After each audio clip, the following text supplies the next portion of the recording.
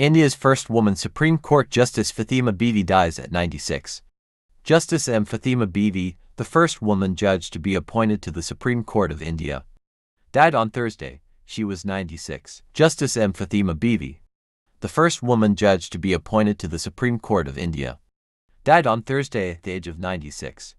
She was also the first Muslim woman judge to be appointed to any higher judiciary. Meanwhile, the Supreme Court, which came into being on January 26, 1950, also very few women judges since its inception, and in over 71 years.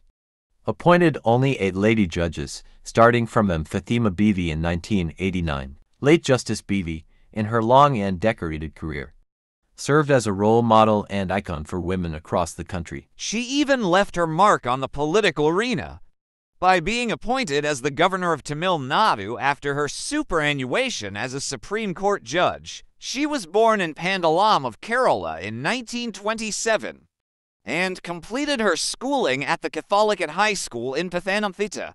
She finished her Bachelor of Science from University College, Trivandrum, and obtained her Bachelor of Law degree from the Government Law College. Justice Beevi's father encouraged her to study law,